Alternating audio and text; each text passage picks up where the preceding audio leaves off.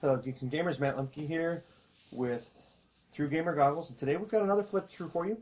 This is the long-awaited Rise of Tiamat, which, if you're not familiar with D&D Next, this might not mean a darn thing to you.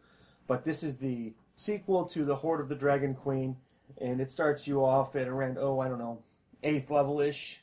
I suppose, depending on your crew and your group, that you can play with a little bit lower of a level. The book... it is an adventure, so I'm not going to go into too much detail. I'm going to, give you some basic background.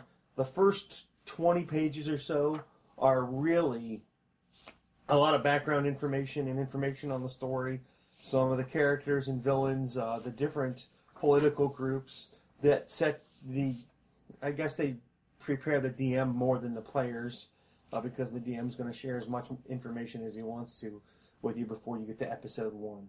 There are several episodes in this book, many of which can be standalone adventures for other campaigns if you wish, with a little bit of creativity.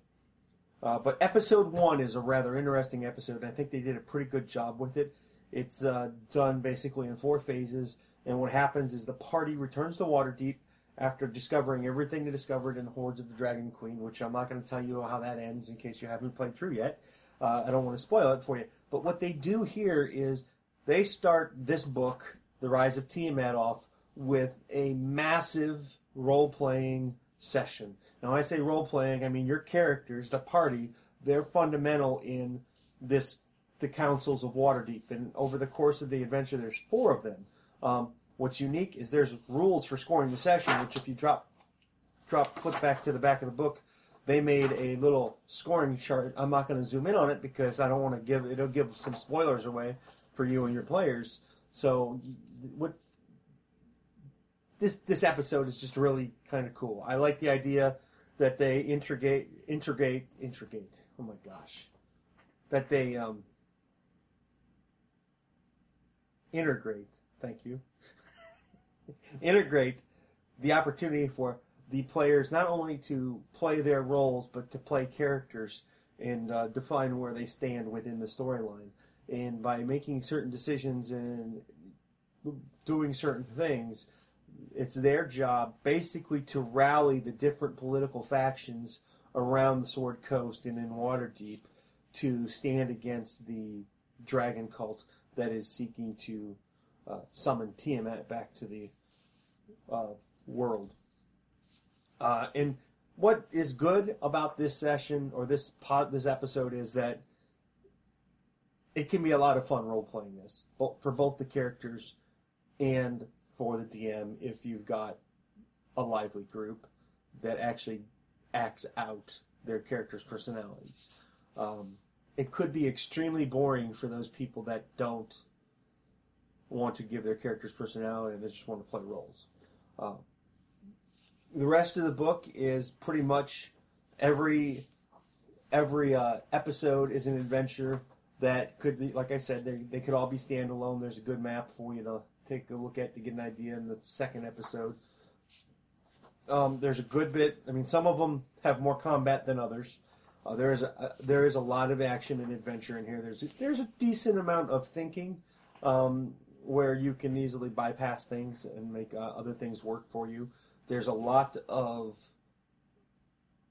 story in these episodes that a creative DM, can easily grab as hooks and plot lines to other stories after you finish this adventure.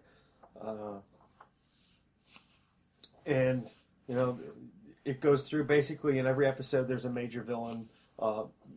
It kind of follows the idea of you've got minions and bosses, and then there's the episode where the cult decides to strike you back, and there's a decent amount of action there. There's another big role-playing session towards the end where the players actually meet with the good dragons and attempt to get them to help based off of what they do. And then there's the episode of the Tower, and it has some very interesting map work to it. Kobold Press did a great job with this, as did all the writers and the authors. Again, I'm not going to tell you too much about the story in and of itself. I have read most of this book. It pretty much follows A to B to C to D with some room for any DM really to create backstories and new stories out of this adventure book, out of this series. I mean, it really is an adventure path, but there's enough stuff in it that you can take it offshoot, and by the time you get to the last battle, you could be well beyond what they recommend of the 12th level for this. There's a lot of, I like it for that reason, the fact that there's a lot of room for DMs to be creative. The final battle is Tiamat's Return. What I will tell you about this chapter, because I'm sure this is what everybody kind of wants to know about it, is whether or not the players succeed in doing certain things through the story.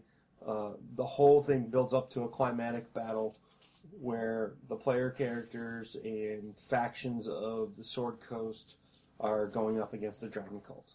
So if you play it through that far, there's possibilities of things happening. There's a good map for you to look at, Tiamat's Temple. What I didn't look at was whether or not you actually fight Tiamat. I really don't know. I don't want to know that because I actually want to play this adventure. I don't know. I just don't know, and therefore I don't want to know the things that are happening. So that is the Rise of Tiamat for you, without spoilers. I really have a hard time doing adventure paths or books that are adventures modules because I don't want to ruin it for the players and the characters. I want them to have that suspense. So I hope that I gave you just enough to make you realize that this book has a lot of potential as a DM and as a player. There's easily 20 hours to play in this book if you use it right. Easily. There's 7, 8, there's 10 episodes. So if you go with 4-hour sessions and you're really cruising, you've got 40 hours of play, which I think you can actually get a lot more than that into this book. I'd love to hear your suggestions on this. Tell me if I didn't give you enough spoilers. I'm one that would rather find out by playing. So I kind of think, like most people do, most people are alike. So thanks for watching. Every Thursday is role-playing game day. Stop back next week, check out, see what we've got that we're reviewing, and have a good week.